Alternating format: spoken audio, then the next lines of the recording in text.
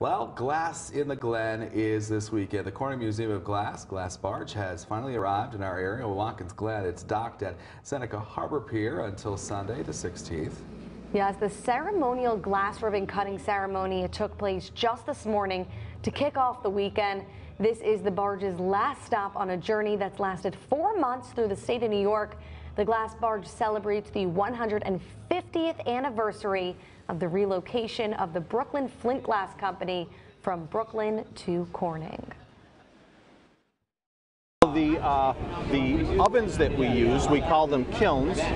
They are 2,100 degrees Fahrenheit. And 2,100 degrees is about the same temperature as lava in a volcano, and that's why the glass glows that wonderful shade of orange as we're working on it, because it's hot as molten lava.